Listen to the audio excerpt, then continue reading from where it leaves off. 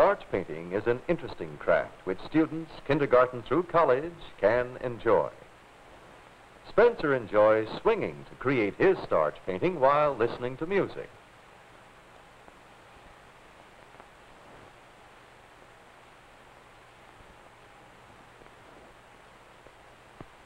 It's so free and easy and can be done quickly.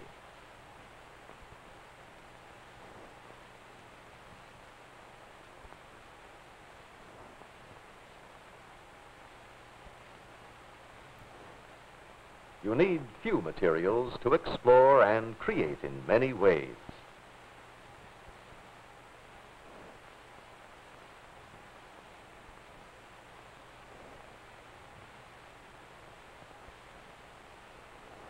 Use starch painting for Christmas cards, invitations, menu cards, and wrapping paper. Notice how a starch painting made an interesting placemat.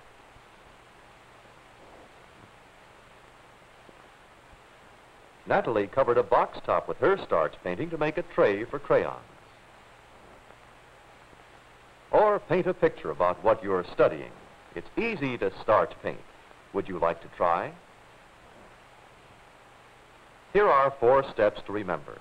First, cut a piece of cardboard to design with. Cut several for different ideas. Second, cover any glazed paper completely with prepared or boiled starch, mixed to the consistency of cream. Third, add tempura, easel, or watercolor paint to the starch. Fourth, experiment. Design the surface with cut cardboard.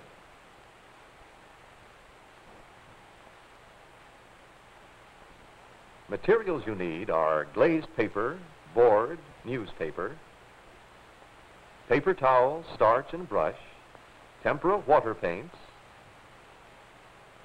paintbrush, wet towel to keep hands clean, cardboard and dry towel to keep desk clean. This is Terry, ready to paint a design with starch.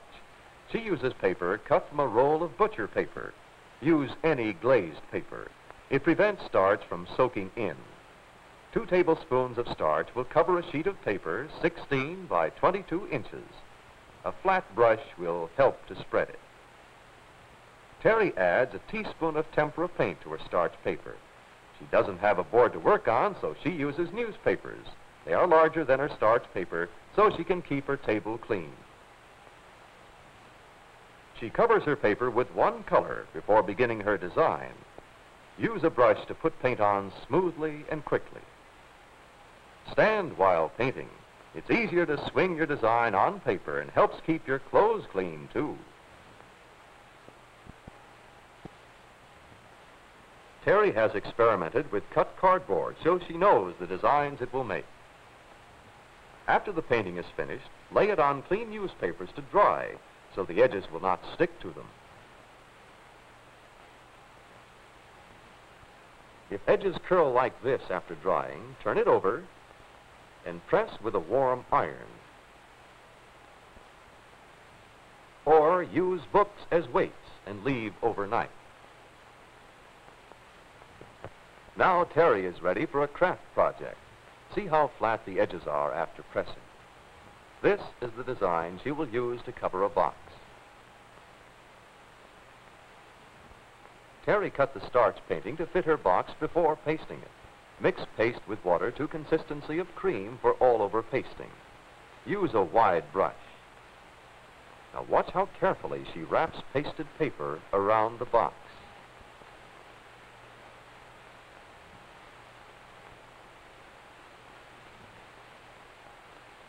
Terry planned and knew how to use materials so her box does not have wrinkles. Be sure to cut the paper larger than the box top so it will be big enough to cover sides and edges. Paste paper all over. Place box top on paper. Bring the paper over sides of the top like this. Add an extra strip around the side to make it neat and strong. Press firmly to help it stick. You do not need to cover the bottom. Now, how do you think Terry will use her box?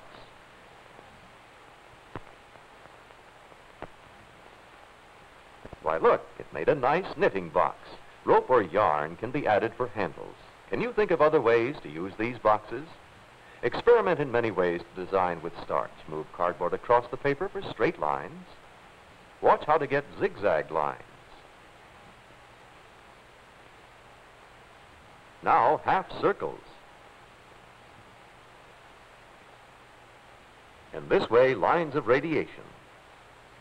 Or use it for writing. Now watch other ways. Paint one color over the starch paper, drop a contrasting color on it, and see what happens. Try sprinkling many dry powder paints on starch paper. See what interesting colors can be made. Experiment more. Try folding the corners over the paper like this, press down, and now open the paper. Try this with all corners.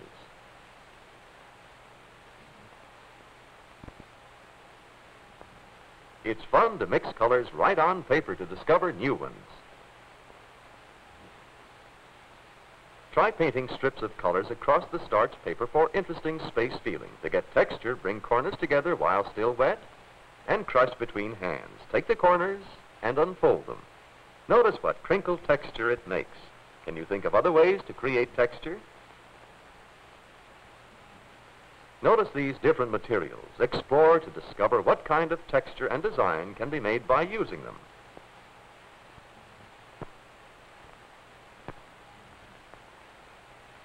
Paint some of them with a brush like this and place on a clear, wet starch paper to make a design. Or use them this way on a freshly painted starch paper. Or dip them in paint mixed with starch and press on a dry, unstarched paper. Here a wad of paper is being used. Notice how the painted end of a spool made this all-over design. Or paint the side of a worn eraser to get other shapes. The natural grain of wood, when painted, makes interesting texture. Dip the kitchen scrub brush in paint and see what a nice texture effect it gives. Or the interesting holes of a sponge. Paint the ends of a piece of folded tag board and see what happens. You do not need paint when using colored chalk. Just rub it into the wet starch paper. This beaded design was made from the painted end of a curved piece of corrugated paper. Take a tongue depressor and see what interesting line design you can create. Paint edges of box ends and overlap them to get many other shapes. Miriam, a second grader, will paint a picture. She uses a large flat brush and covers the glazed shelf paper with starch. Using a smaller brush, she dips into her easel paint and begins to paint. Now for a few sweeping lines. Miriam uses a board under the wet starch paper because it's easier to work on. She knows it's best not to have her paper too large and to work fast because the starch may dry out. What do you think this will be? An animal?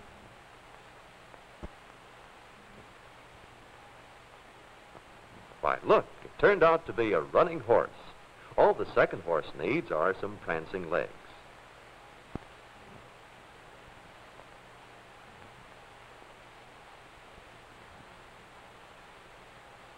Place wet brushes on paper towel when not in use. Miriam put these horses in the desert. Watch the cactus plants grow.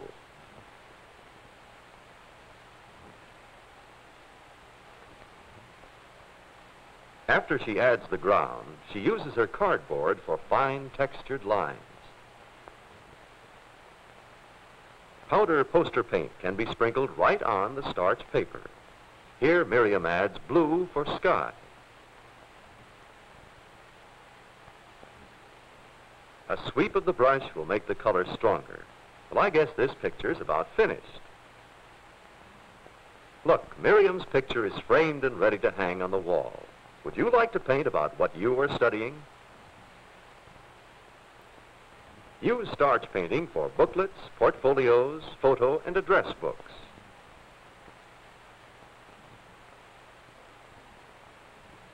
Cover ice cream cartons with starch designs for waste baskets.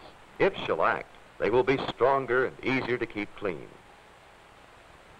These boxes have been covered with starch designs for jewelry, flowers, stamps, and other uses. Create other starch designs and cover boxes for letters, cooking recipes, arithmetic cards, or file boxes. Designs for Christmas and gift boxes.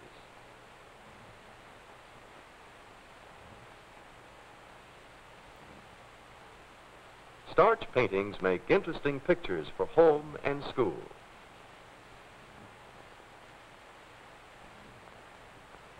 Try many ways to create your starch painting.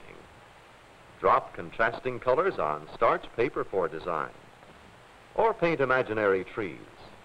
It will be fun for you to experiment and find new ways of creating in starch painting.